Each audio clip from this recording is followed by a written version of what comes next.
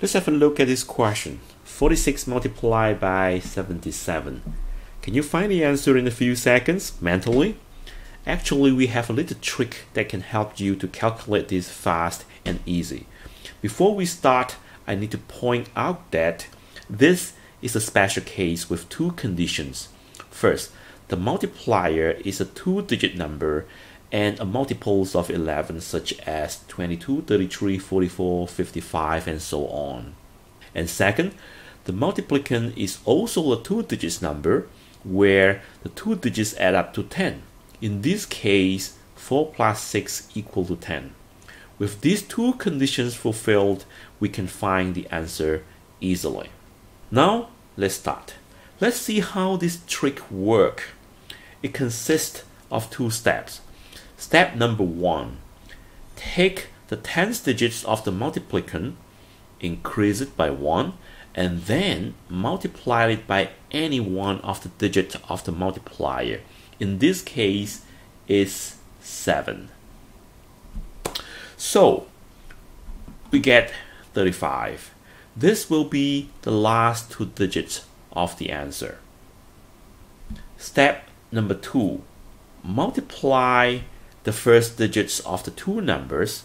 In this case, we get 42. And this will be the first two digits of the answer. And that's all.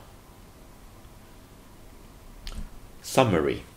This is a special case. We have two conditions for this trick. First, these two digits must be tens complement or their sum must be 10. Second, this number must be a two-digit number and a multiple of 11. In step 1, we take tens digit of the multiplicand, add 1 to it, and then multiply by a digit from the multiplier, which is 7 in this case.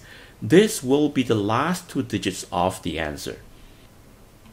In step 2, we multiply the first digits of the two numbers, and this will become the first two digits of the answer.